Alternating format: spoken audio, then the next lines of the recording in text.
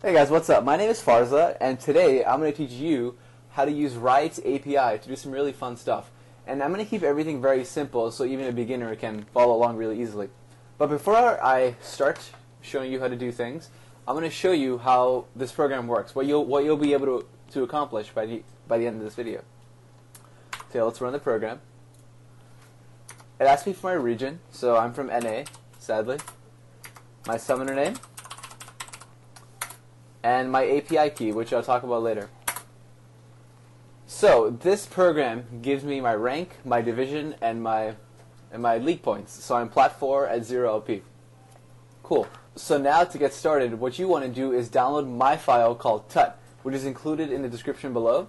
And I have it right here as well, tut. And what tut has is, it has my program.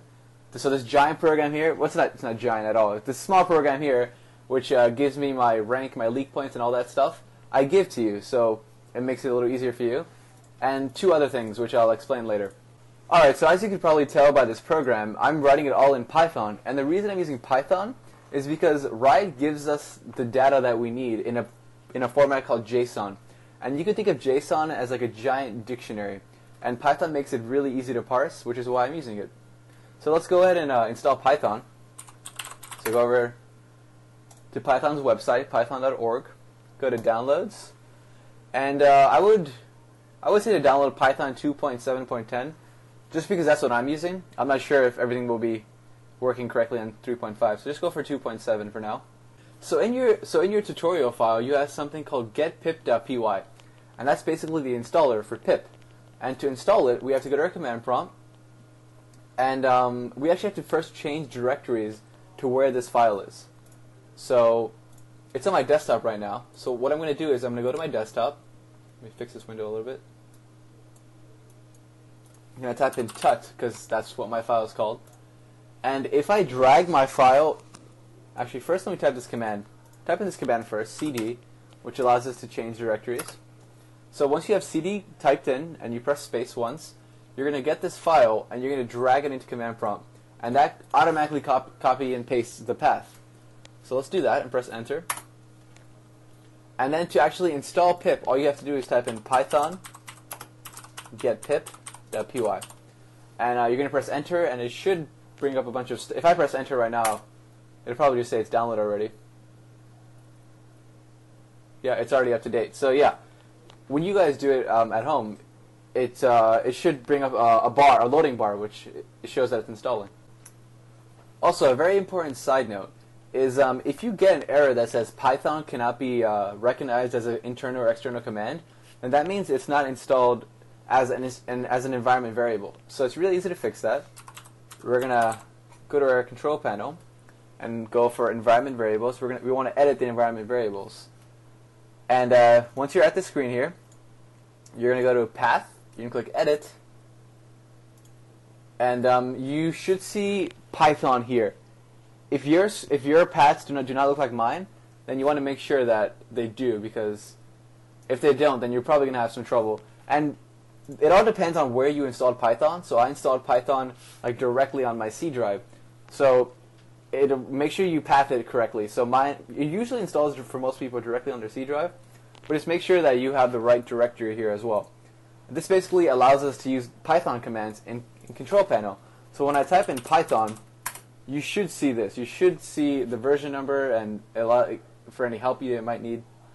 And then from there, the final step in actually installing everything is typing in pip install requests. And once you click enter there, you should have requests, and everything should be good from there on. And once again, if you get that error that says pip cannot be recognized as a command, make sure that your environment variables are correct, because that is really going to cause you trouble if they're not correct. You want them to look like mine. Alright, so once you've installed requests, that's the end of like the installing part of this tutorial. Now you can actually do the fun stuff.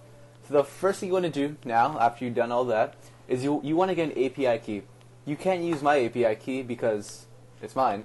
So you want to go to this website, developers.riotgames.com. You want to sign in with your League of Legends account, and you want to request an API key. And it will give you a free API key, which you can use for whatever you want. So let me switch gears to my program here and explain how things work. So it's called API Grabber.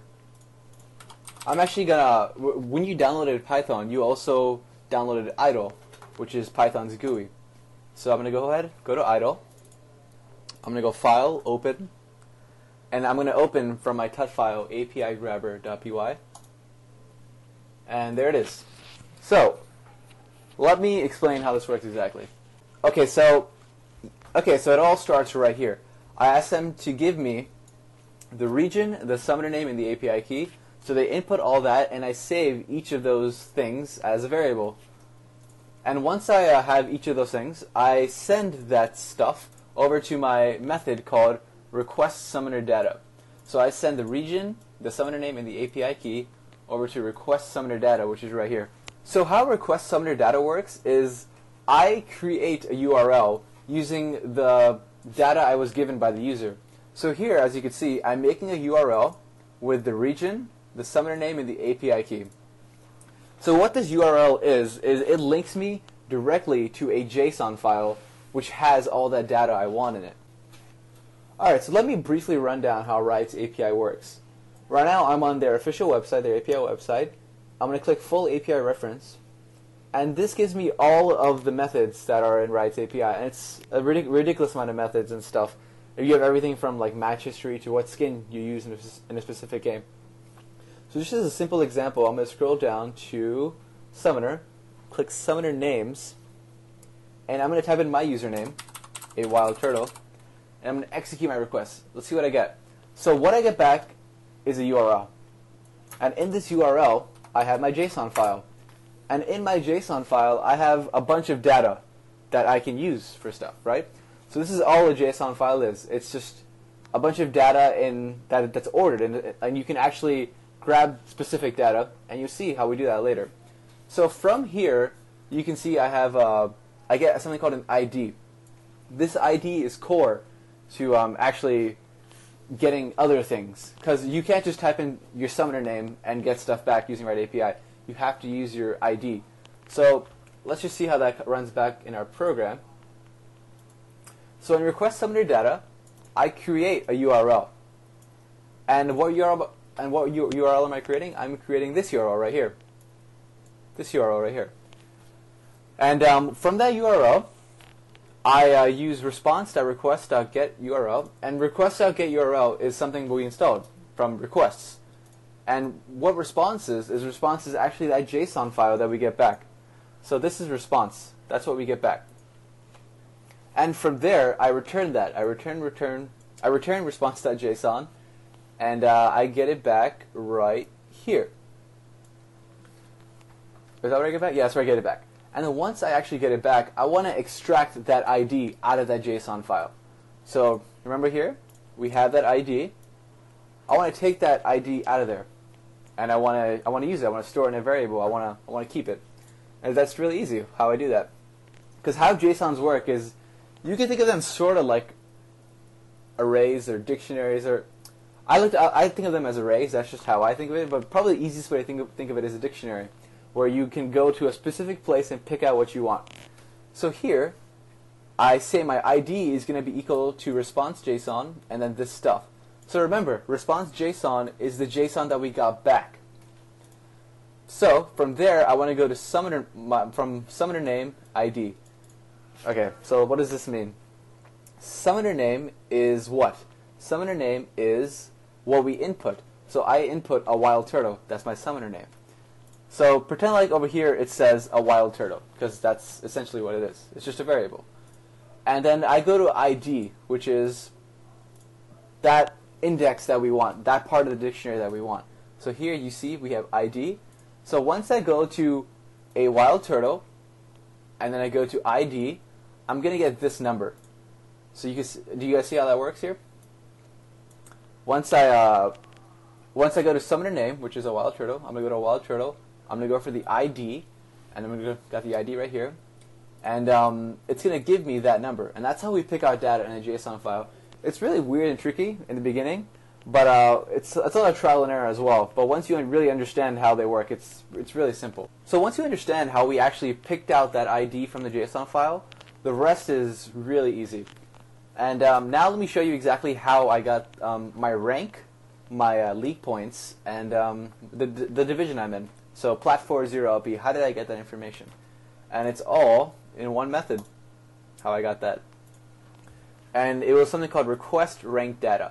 So let's go back to where we stopped at the program. We stopped right here at response.json. Or actually, we stopped at our ID. Yeah, we picked our ID out. So once I get that ID, I want to use that ID to get more information. So I send that ID over to request rank data, which is my second method right here. And what request rank data does is it makes a brand new URL. Because remember, every method in the Riot API, all these methods, they have different URLs that you have to make. You have to make URLs specifically for them. So in this situation, I wanted to make a URL for this one right here. League by summoner, summoner ID /entry. So I do that right here. And the way I make URLs is it's pretty simple. It's pretty straightforward. How basically I'm recreating this URL right here in my program. I'm making them custom every time. So they're not the same URL, because the same URL every time would be boring. We want to change things up. We want to make things custom. So that's how I do that here. But yeah, this URL that you see here is essentially the same as this one right here. They're both getting the same data, is what I'm saying, but it's just they made custom. So I pass this URL. I plug in my region. I plug in the ID, which I took from the JSON file, and I plug in the API key, and it returns to me a brand new JSON file. This is a completely different JSON file. So let me show you guys. Let me show you this JSON file. This JSON file is way more complicated, right? It has a bunch of stuff, like you could see, it says like platinum here. Alright, that's cool. So how do we exactly read this? So let me change Windows here to Riot's version of this JSON. And their JSON is just a little bit more organized. It's spaced a little better, so I'm going to explain using their JSON right here, or rather using the way it's formatted here, because it's just easier to look at. It's not ugly. So let me fix these windows a little bit.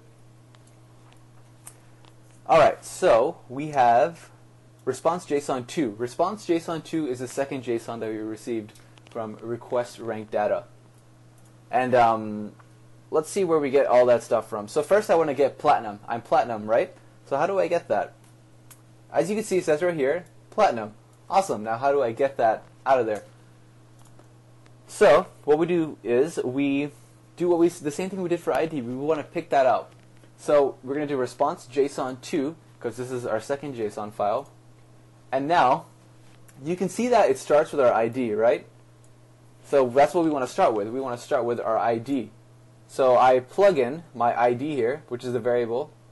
Remember, I got that out custom from previously. So ID is right here, and I plug that in right here. So that goes into the JSON file. So that's level 1. So right now we're right here. Right now we have all this stuff, but we want to get even more specific.